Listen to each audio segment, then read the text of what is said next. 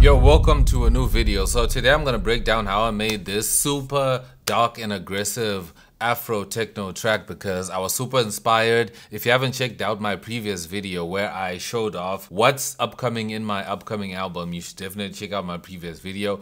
But how I started this track is I started with some really solid drums. I started with a kick, which is this one here, and then I started to add some sounds after that. And you can see all these drums was just using the step sequencer. I wasn't like really dropping samples into the arrangement like that, so I could just get the groove going.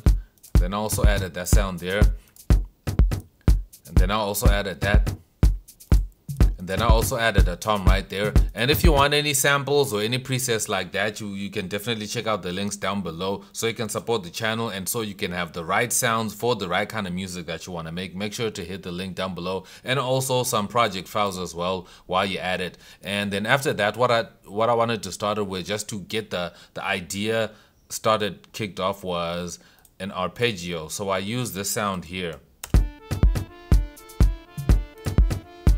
It's in this plugin ES2. It's called Saturn Lead.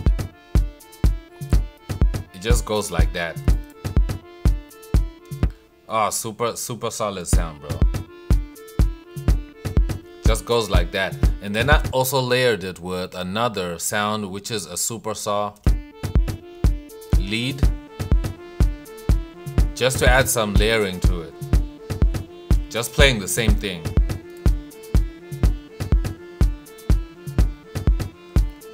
And then after that, I wanted to add that signature, kind of like a rolling bass. And I just made sure I EQ out some low frequencies out there. And I also layered it with this rain harp sound, just to make it special, so it doesn't sound like, you know, like anyone else's sound, just like that. And then the exciting part was I also had to throw in like a really nice bass, just to, you know, make sure that it sounds really nice and Afro. To have that Afro tech sound. You hear that? Bum, bum, bum, bum. Just like that.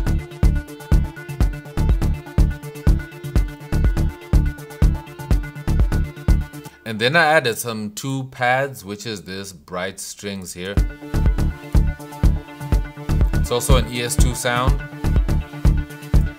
And then I also added another layer of this jitter strings.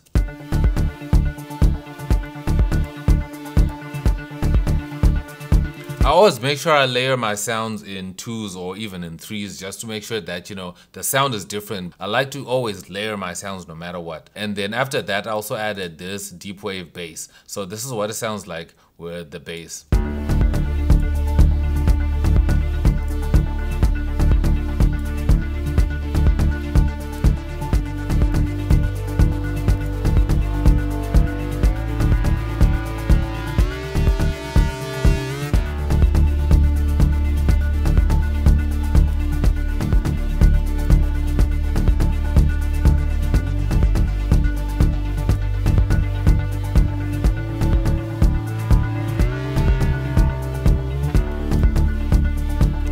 And I'm sure you can notice that as my bass was playing, I was opening up the cutoff, you know, just to make sure that the bass moves around a little bit so that it can kind of move, you know, to build up that tension, to build up that energy. And then last but not least, I also added a grand piano. So this is the grand piano right here. Logic has really amazing stock sounds, bro. So it's just coming out of the just the sampler. So it's just a Steinway grand piano. That sounded like some Tupac right there. Dun, dun, dun, dun, dun, dun, dun, dun, dun. Okay, so the piano comes in just right here by the transition point.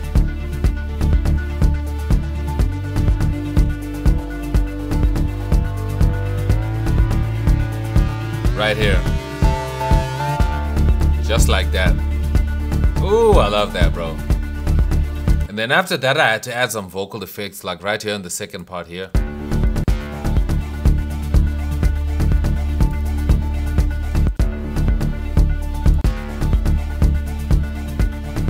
It was just like a vocal loop that I just threw in there just to add something. And then at the beginning of this track, I added this sound here. It's just like a vocal sound that I threw in there at the beginning. You can hear that, right? I just made sure I threw on some delay on it just to make it, you know, not cut, because it's a longer sample, you can see there, but I just had to trim it down. And then I also added some effects like that right there.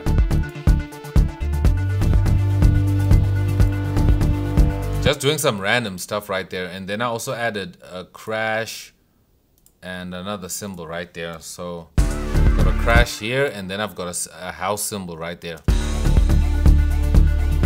And then I just thought, you know what the hell, let me add a countdown, you know, to kind of take us into kind of the B section of the track, which just goes like 5, 4, 3, 2,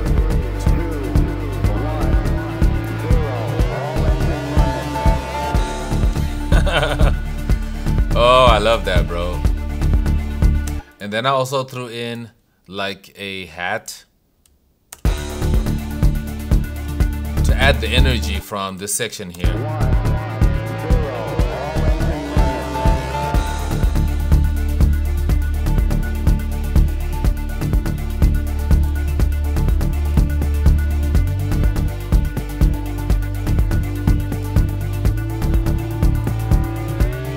And then I just also threw in this other sound here, just on the off beats.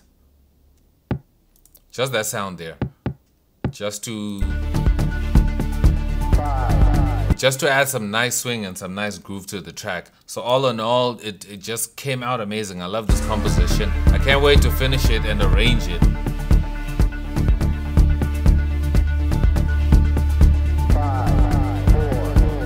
So I think how the track is gonna start is it's gonna be like no bass and then no pads, and then it's gonna start like this. Just like that.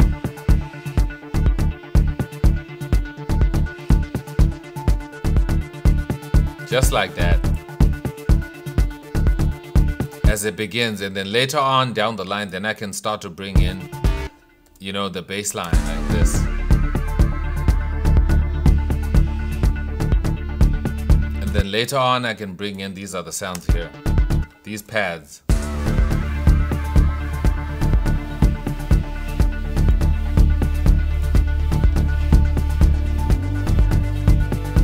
Oh, bro, this sounds so amazing, bro. I love how this sound. If I blow up, don't say that I was gatekeeping this information. Ain't no gatekeeping over here, bro. That's why I'm sharing how I made this, how I broke this down. But I'm definitely gonna drop this as a full track, so stay tuned for that. And also, don't forget to check the links in the description if you want any of the sounds that I use here on the channel. But anyways, I just wanted to break down this track to show you how I made it. But I'm gonna definitely finish it up, add a few more things, so that when you hear the final product, it's gonna be a whole different experience from what you just heard just now. But anyway, thank you so much for watching. Like, subscribe, share the video. I'ma see you in my next video. I'm X and I'm out. Peace.